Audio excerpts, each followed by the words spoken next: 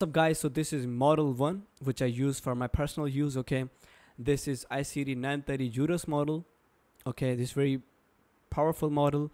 If you are sticking to it, this will be letting you go till profitability, right? So now, what is judas? According to ICT, the name judas swing is a reference to the term judas goat. A judas goat leads sheep into slaughterhouse but turns away before entering themselves. The judas goat remains alive, and we got lamb chops. We get lamb chops, right? It means the Judas goat is so manipulative. Judas goat is so manipulative, so intelligent that it will not let you achieve what you want to achieve. Okay. Now, where to focus on?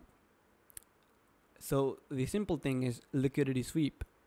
Liquidity sweep, SMT divergence, market structure shift, right?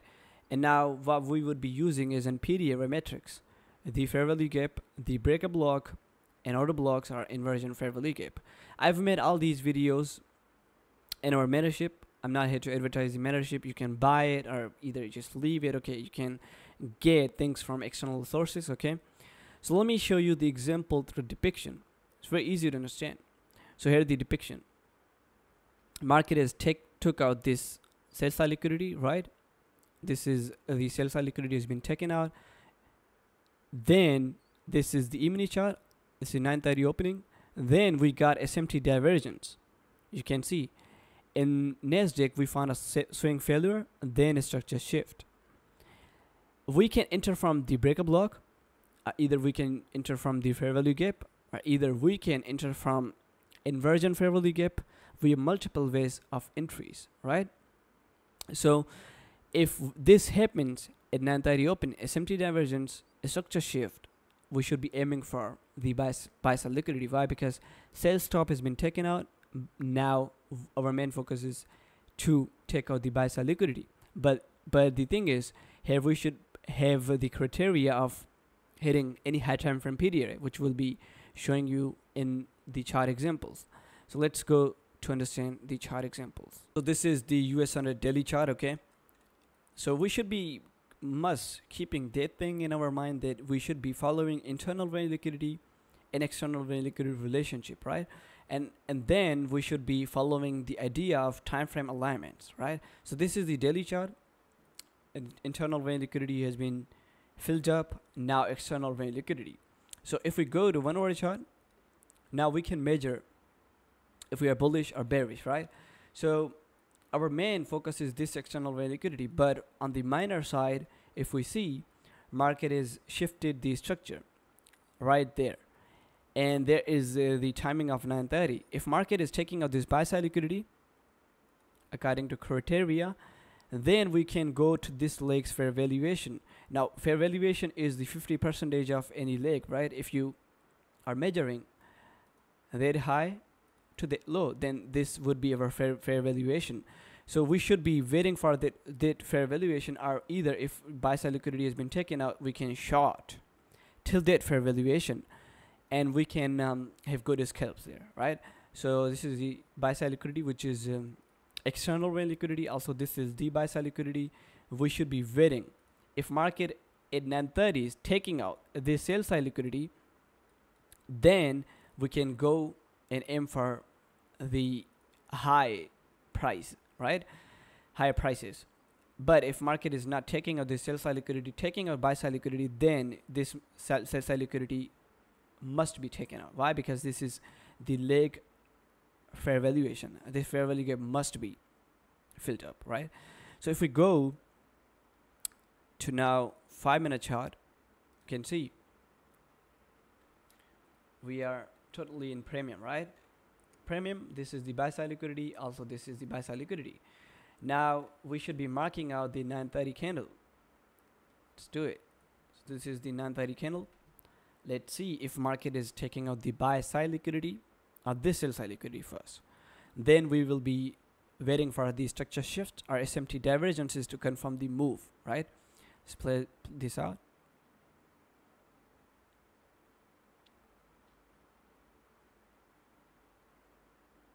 So 930.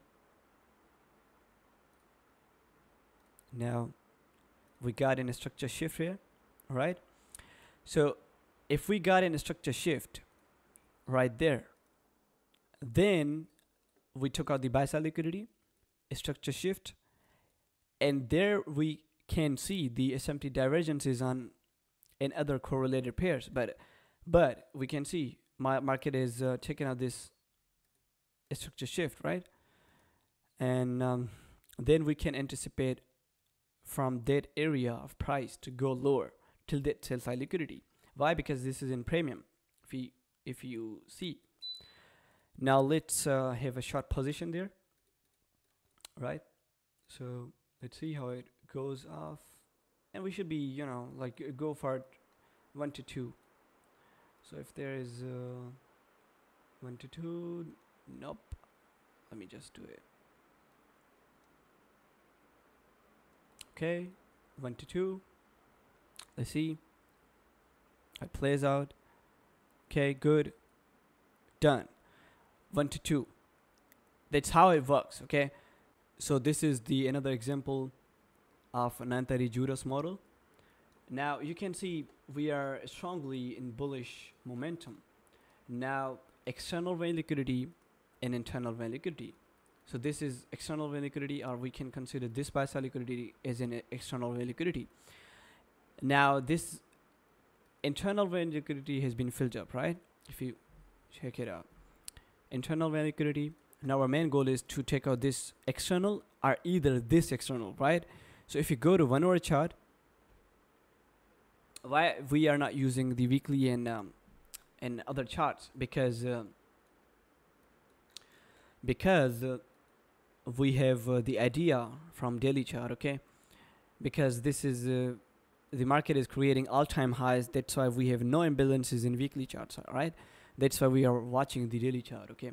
Now we have hit this internal vein liquidity. Why should we be marking out this breaker block?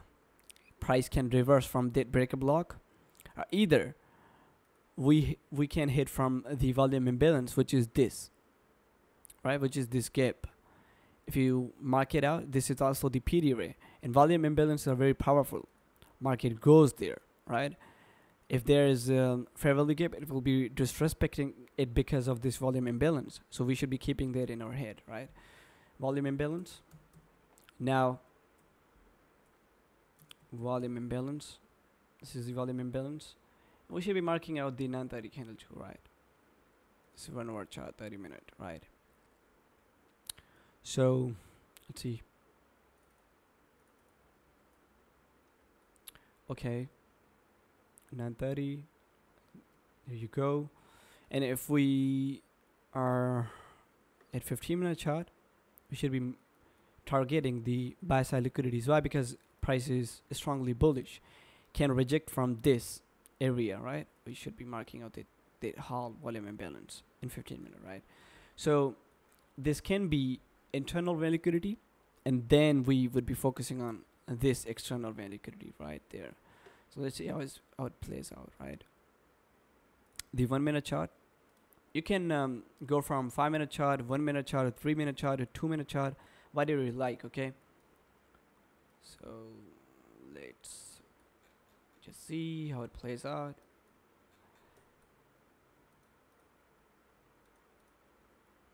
This buy side liquidity. I'm sorry, my internet is not that good, okay? And also we got in sell side liquidity here. If we are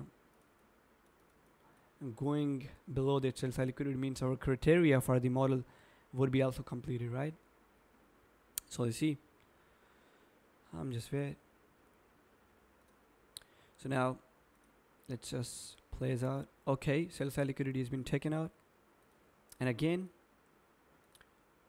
let's see if it is hitting this PD array after 930. Okay, so now you can see prices touched that PD array. Okay, now if we go from there, then we can see if we got any rejection above these high, right?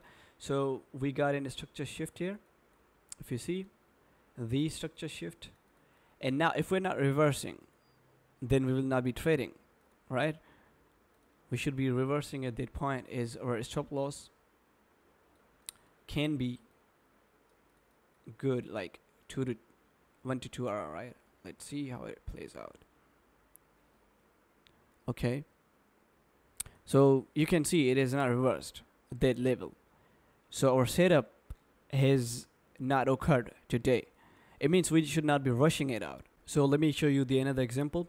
So we should be marking out the internal vein liquidity, right? Internal vein liquidity, which is buy side liquidity, and then external vein liquidity, which is this. Okay, we should be waiting till that CE level for better results. Okay, either if market is moving up, giving a good structure shift with SMT divergence, we can go for buy side liquidity, right? So internal vein liquidity, and then we'll go to 1 hour chart, right? Let's see. So this is 1 hour chart. We might sweep the low. This is the fair value gap, right? We might sweep this low, but if we're not, then we'll be focusing on upward movements, right, after 9:30. So let's see, let's mark it out, the 9:30 30-minute candle, right? 30-minute candle. Let's see, this is 9:30 candle. We should be marking out this BPR, which is the fair value gap on both sides, which we call BPR, which is very powerful, right? Let's see. If we go to 1 minute chart, sorry, yeah, 1 minute chart. Okay, let's see. You can use 5-minute charts either. Okay, let's see how it plays out, right?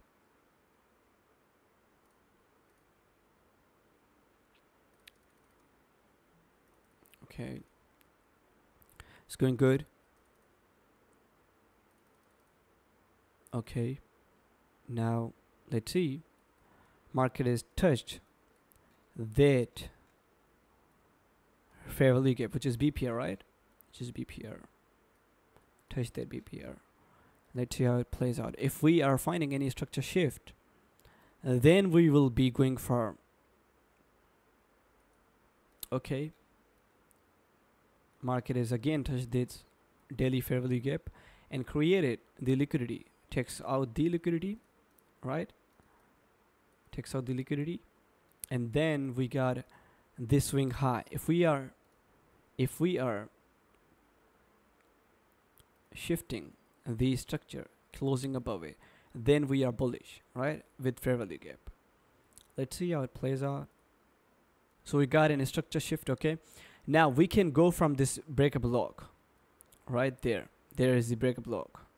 We can go enter from this breaker block, and then we will be targeting 1 to 2 hour, right? Let's see how it plays out. If we're getting stop loss or entry right there, then we can target the 2 hour.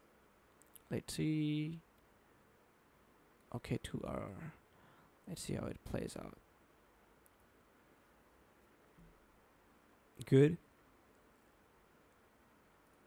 Okay, good. It's nice. The 1 pip, it might give us the SMT divergences, right? Either it can hit our stop loss. Let's see how it plays out.